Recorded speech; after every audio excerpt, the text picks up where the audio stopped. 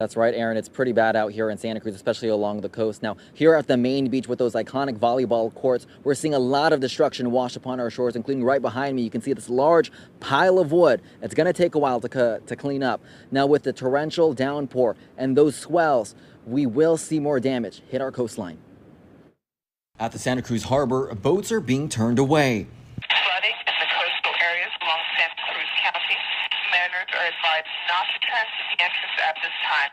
That's the message coming in every hour from the Coast Guard, warning incoming vessels to turn back due to shoaling that's blocking the entrance. They can't get the dredge to where it needs to be until the swell dies down. Meanwhile, a large swell damaging the San Lorenzo levee's reinforcements and exasperating damage along West Cliff, where part of the road has been falling into the ocean. This, the hardest hit area in Santa Cruz by the swell.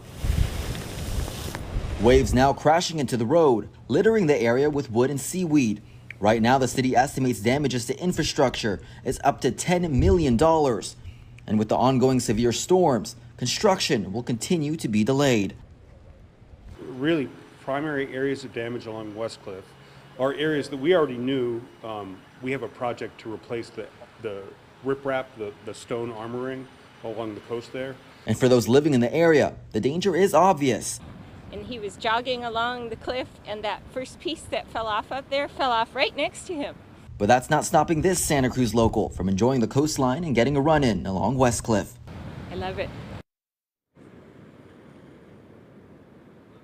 Now, the Public Works Department says that until we see a break in the storm, we will not see any progress with cleaning up our beaches. They also say that if the storm continues like this until the end of January, that it could take up until March to get all of our beaches cleaned up in time for summer. Live in Santa Cruz, I'm Christian Balderas, KSBW, Action News 8.